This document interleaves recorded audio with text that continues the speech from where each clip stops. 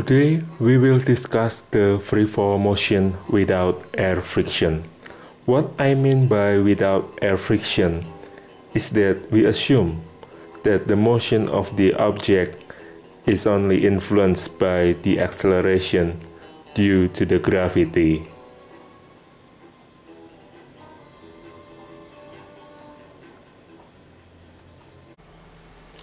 Now I'd like you to watch a clip from YouTube illustrate how an Apollo 15 astronaut dropped a hammer and a feather on the moon. Of course, you can always find it on YouTube by typing Apollo 15 hammer feather. Well, in my left hand I have a feather. In my right hand a hammer. And I guess one of the reasons we got here today was because of a gentleman named Galileo a long time ago who made a rather significant discovery about falling objects in gravity fields. And we thought that where would be a better place to confirm his findings than on the moon. And so we thought we'd try it here for you.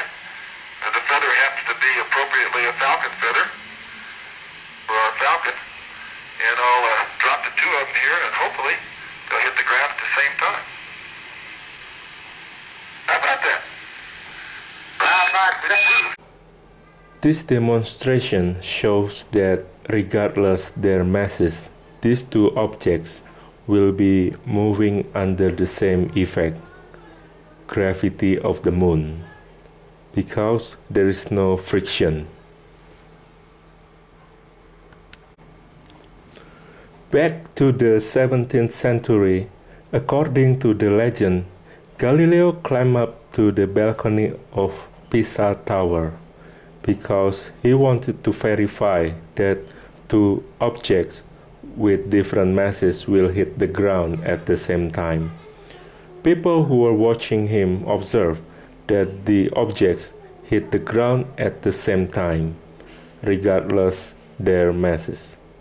Now you can also do the similar thing by dropping the two objects which have the different masses. You will see that they will hit the ground at the same time.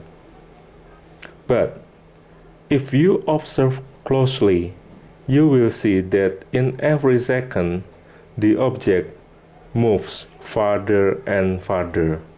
Why that happens?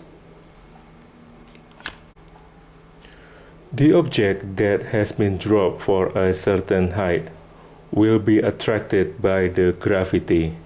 Therefore, the motion will be accelerated by a gravitational acceleration, or we simply call it g.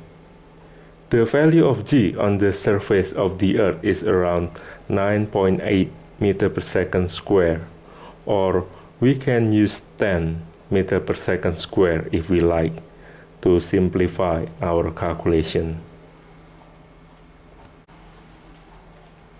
Therefore, every object on the Earth will feel the same gravitational effect when they fall to the ground or jump in the air.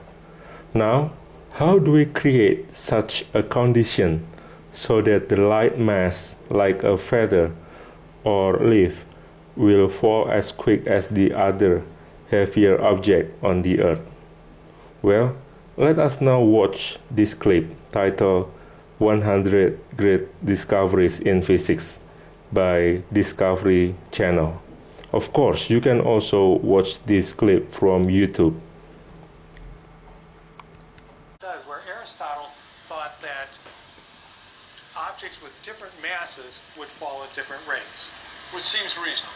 Seemed very reasonable because all of the history that people had with objects of different masses falling at different rates. For example, if you have a feather and a ping pong ball, both fairly light objects, but they will fall at different rates. Oh, yes.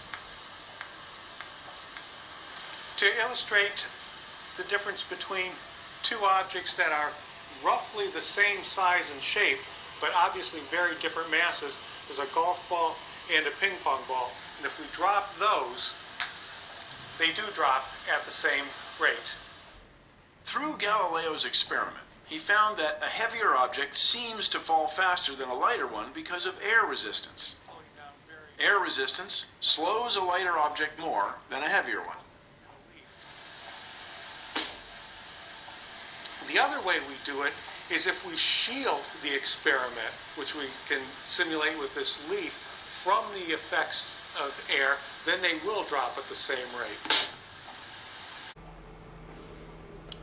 I hope you get the idea that friction does very different thing to the motion of the object.